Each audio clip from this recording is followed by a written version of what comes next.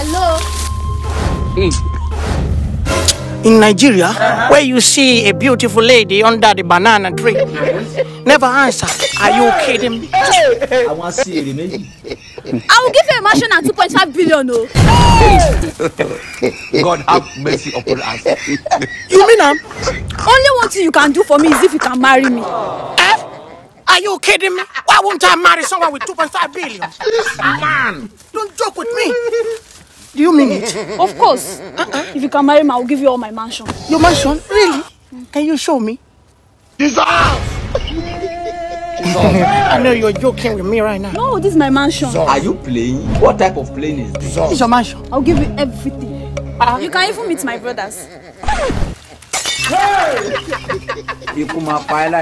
These are your brother? Yes. You are a wonderful human being.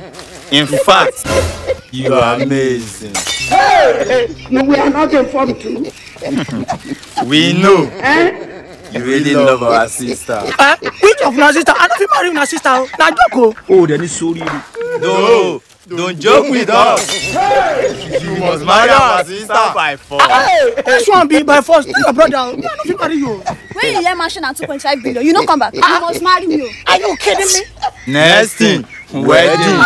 This one be wedding to your sister.